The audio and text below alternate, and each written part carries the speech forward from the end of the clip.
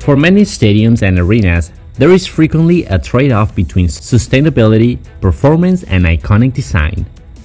Hangzhou Sports Center unites all three, featuring a poetic, floral-inspired design that simultaneously reduces carbon and material use.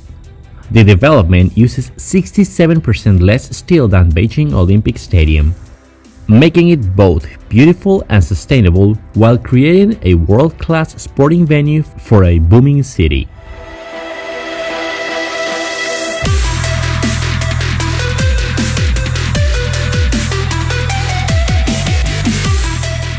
We keep exploring Hangzhou, and it's been an amazing time, the one we've spent here. I have behind me the Hangzhou Olympic Sports Center. It's a very beautiful stadium that was created mainly for football or soccer matches, but right now it's a multi-purpose venue where actually the big opening ceremony happened a few days ago.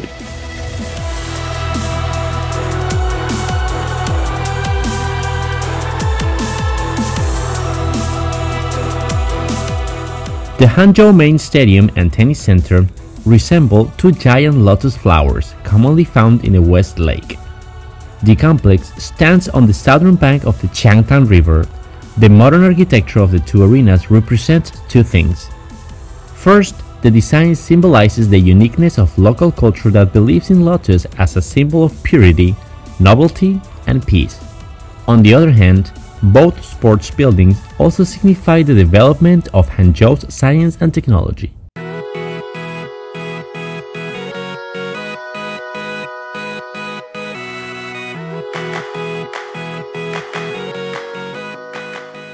That opening ceremony didn't use any fireworks at all. They're trying to be more environmental friendly, and they're trying to use less and less fireworks nowadays in these kind of big events. Instead of that, they use a mix of AI and different kind of effects to create a very beautiful ceremony.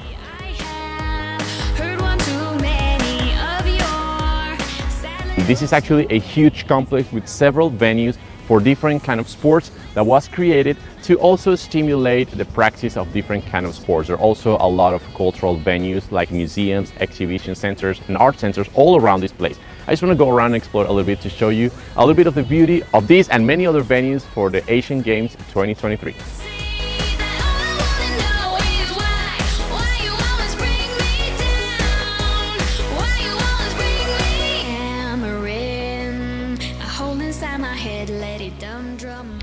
The Olympic complex is located in the Binjiang district, one of Hangzhou's high-tech zones. Therefore, it's not surprising that both venues are thoughtfully designed with the latest technology. The main stadium, known as the Grand Lotus, is composed of a steel frame that forms 28 large and 27 small petals. Each layer of steel is carefully designed, inspired by the texture of the ancient silk, waving systems, and dynamism of the Qiantang River. The architecture of this arena is considered one of the most iconic in the country after the Beijing National Stadium, a sport arena nicknamed Bird's Nest that was built for the 2008 Beijing Olympics.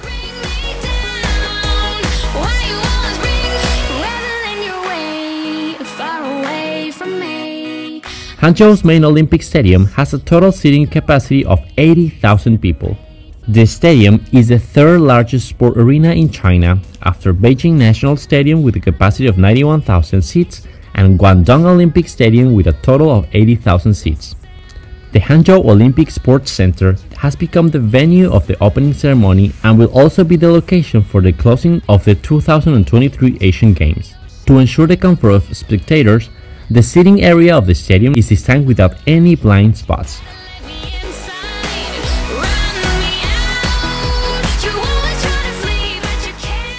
People is super excited about these games. They're always finding places to take pictures like these. Here we have 3 mascots and we have the big stadium over there. There's a lot of people here coming just to take some pictures. There's even police officers helping them taking pictures with the stadiums behind.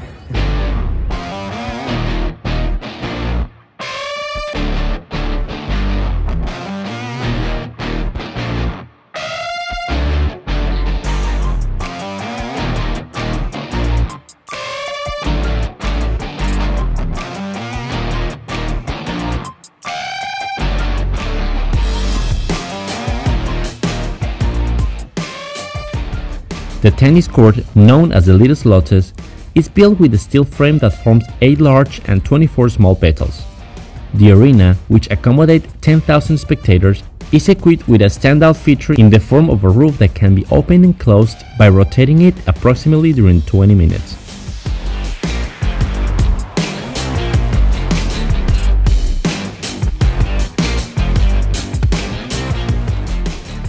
The grandeur of the main stadium and the Hangzhou Tennis Center is complemented with the gymnastics and the aquatics arena, which becomes a unified building shaped like a butterfly's wingspan.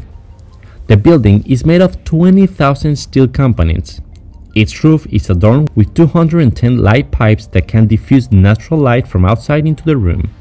This lighting technique is said to be able to save 100,000 kilowatts of electricity each year.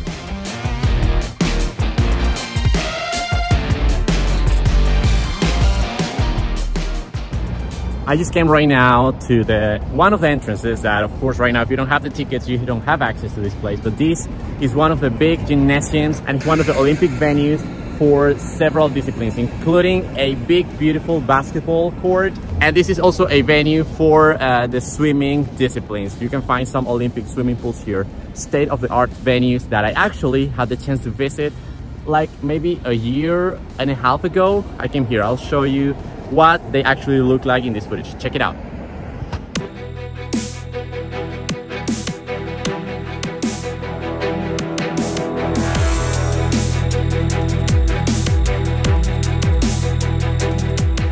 This is the natatorium of Hangzhou. You can tell the quality of the building, the technologies they're using for the swimming pool, for the benches, for the roof, for the lining.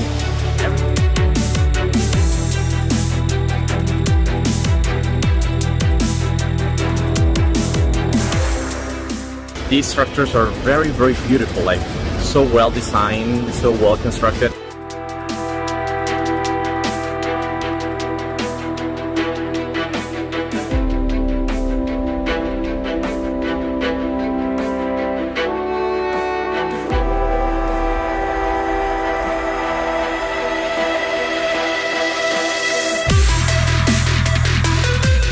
And this is another of the venues that is about to get ready in the same complex right next to the natatorium. And in the middle, the court is set to be a basketball court and a nice ring. So it could be a multi-sports venue. It's a facility that could be easily converted and host thousands of people and spectators.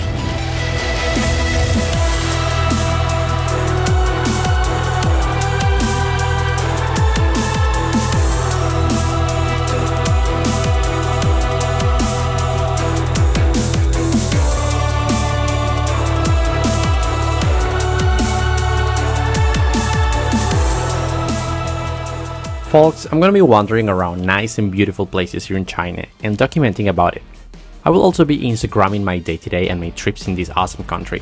Feel free to follow me and leave your comments and impressions over there about life in China. I will leave the link to my account in the description down below.